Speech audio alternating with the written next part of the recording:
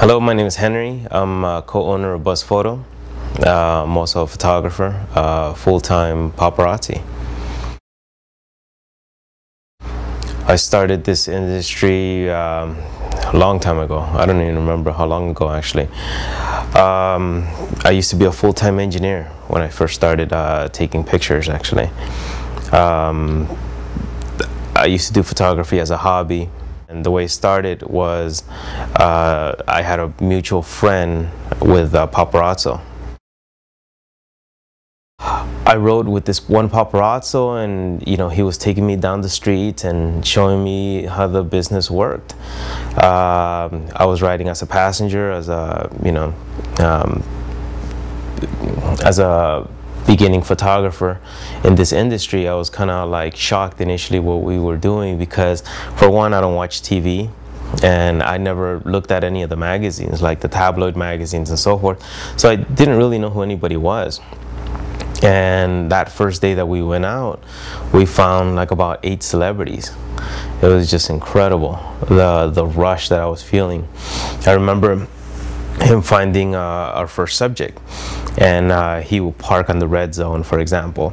The car was completely tinted out, and we would shoot through the front window, and I would ask him, does he see us? Does this celebrity see us? And he says, nah, he doesn't have a clue that we're here. And basically that's how I got the adrenaline rush and the bug, and in a sense I got hooked from then, and that's how I started the business.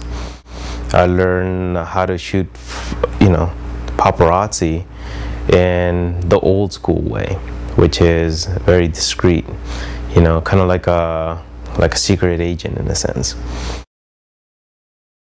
My photography salary kept increasing, and my engineering salary stayed at one level, and I realized to myself that I had unlimited potential with photography, and engineering was no longer a thing that was interesting anymore. Interesting to me. Don't get me wrong, engineering is always a big part of my life, because it taught me how to reason, how to become an entrepreneur, how to become a businessman, and so forth. And I applied it to photography. It's funny that I've always get asked this question of, how do we find these celebrities, but the reality of it is that, celebrity itself, just that word, is driven by multi-million-dollar corporations. It's not just driven by, just the fact that they're just celebrities and that they have a private life and so forth. No. These celebrities, are sponsored by multi-million-dollar corporations like Coke, water, like anything that they wear, like just everything that they eat. Those are, the foundation of where their money and advertisement comes from. And so in a sense, whenever they go into a restaurant, whenever they go into a clothing store, whenever they go pretty much anywhere, you could argue that the whole town is wired, because they're driving, that economic circle in a sense. Because of that, that's how we get our information. For example, they go into a clothing boutique.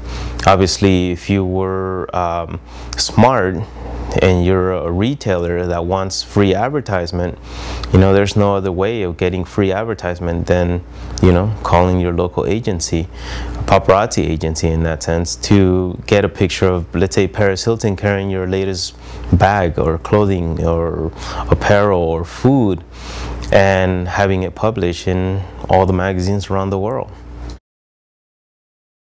The way they know how to call is basically, there's certain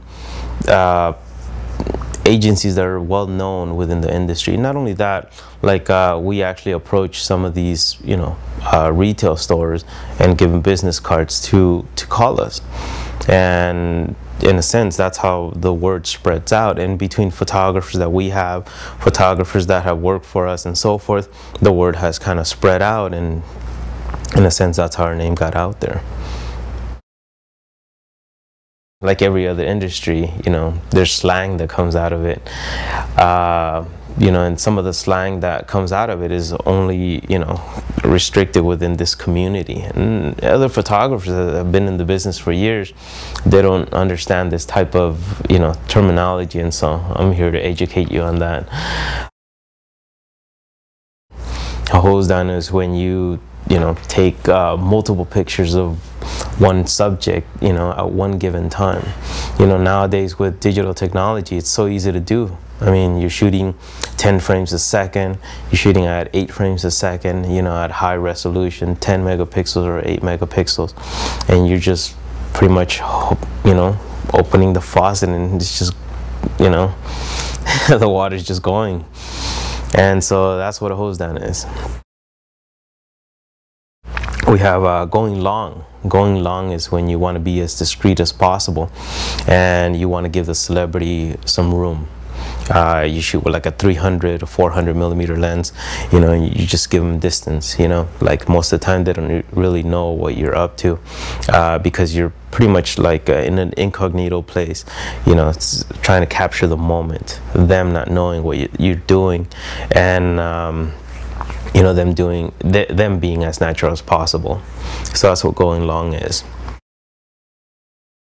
So a gangbang is when you have 50 to 100 photographers all surrounding one particular celebrity, you know, and nowadays they have 17 millimeter lenses, which are pretty much considered fisheye, and you could pretty much get a full-length shot of somebody, you know, being like, you know, 4 feet away from them, and you picture 50 photographers all with 17 millimeter lenses, you know, taking pictures of this one particular celebrity at one point, and hence that's your gangbang. Dog pack would be something similar. It's actually the same thing, but they're more, you know, carnivorous, I guess. You have other terms like incognito, or you know, being a ninja in a sense, and that's when like you take your car and you use that as your covering, you know, as your hiding place. You know, you have a fully tinted car, and what you do is you put curtains so that it makes it even darker, and you're shooting from inside the car. The celebrity never has a clue that you're there. Between Brad and myself, we decided that we wanted to, you know, take people, aspiring photographers, amateur photographers, and train them in this industry, but train them in a way that they become real professional photographers, you know, that have respect, that have morals, that, you know, don't violate any of the laws, California or federal laws, and so forth, that get the shots, you know, without having any moral issues. And in a sense, that's what the foundation of Buzz Photo was all about.